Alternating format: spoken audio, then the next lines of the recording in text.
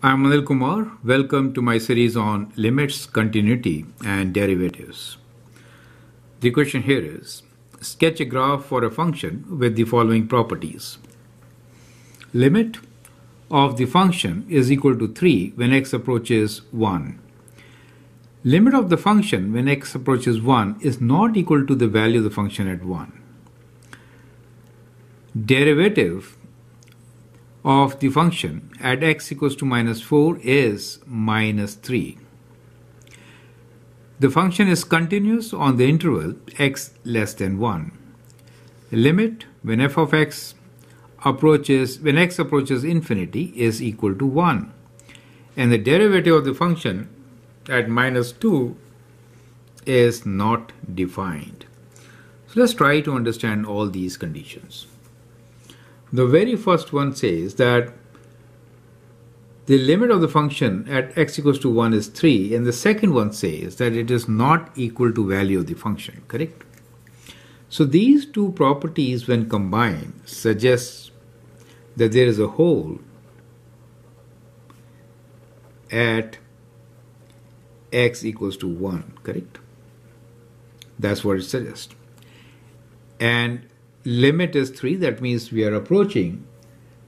The position of the hole is at 1, 3, right? But the value of the function at 1 is something else, right? So that means value of the function at 1 is not equal to 3, right? It could be anything but 3. The third condition here is the derivative. That means the slope, right, of the function at minus 4 is minus 3, right? So let's try to sketch this from the conditions given to us.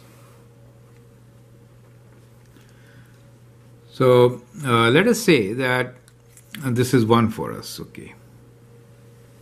Let me make a graph paper, that will be better.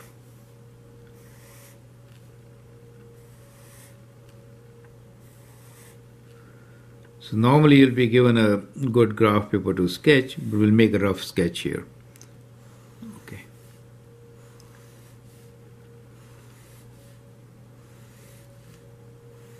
Fine. So what is given to us in the third condition is that the slope at minus 4 is minus 3. So this is minus 1, minus 2, minus 3, minus 4. The slope is minus 4. So it's kind of coming downwards, right? So slope is kind of like this in this area. And then we have that limit of the function as x approaches positive infinity is 1. That means we have a horizontal asymptote, right? So when you're approaching here, it is 1. So you could approach from the positive side. And the derivative at 2, minus 2 is not defined. So here it is not defined. That means we could have a cusp or corner at minus 2. Does it make sense to you? Okay. So that is how the function could be, right? So now, once again, on this side we know we have to approach. We could approach from bottom or from top, either way, right? On the left side we are given two conditions. At 2 it is not defined, so we are expecting a corner or a cusp here. And on this side we have the condition that the slope is negative, right? So slope is negative in this direction. So our graph could be kind of like this. You see that?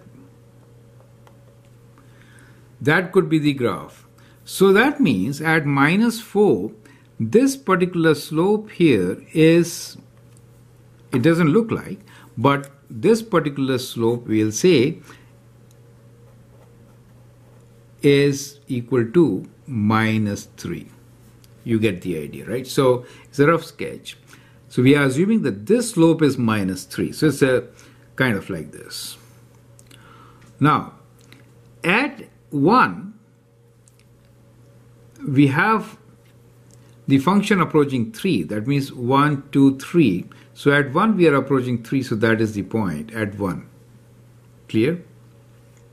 So we could go from here to this place, let's say like this. Perfect. And then after 3, so there's a discontinuity. Function is continuous on the left side of 1. Is that clear? And now we have to approach 1 horizontal asymptote. So it could go like this. Does make sense to you? So this point here will be 3 for us. So we are approaching 3. Now it also says that the value of the function is not equal to this. So we could give some value at this point. Let's say we give a value here. So at 1 the value could be 5, for example. We have a hole at 1, and as x approaches positive infinity, the function approaches 1. At 2, minus 2, cusp, that means the derivative is not defined, and the derivative at minus 4, it should be steeper, will give you a slope of minus 3. Does make sense to you?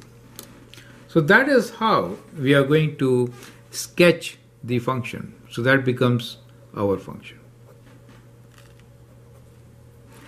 Now let me also sketch an alternate solution to this with a corner, right, as I was saying. So I'll make a rough sketch here in which we'll consider similar conditions, except for I'll make a corner here, right? So basically at minus 2, we'll make a corner like an absolute function. Then we have this value, which is at 1 and 3. Then we have a function which is approaching 1 as x approaches a large value, right? So this is 1. And on this side, we could have something like this, correct? Where there could be a point, this is minus 2, right? So at minus 4, we could have a point which is, let us say 6, right? So at minus 4, if I have 6, in that case, the slope of this line is going to be negative 1, right? 6 divided by 2, right?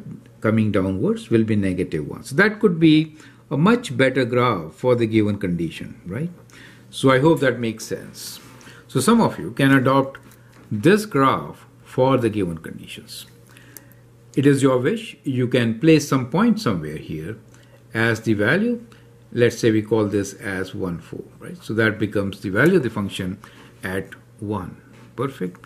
The condition basically is that the function is continuous when less than 1. After 1, it doesn't say much, right? So therefore, you may or you may not place this point. So that is an option.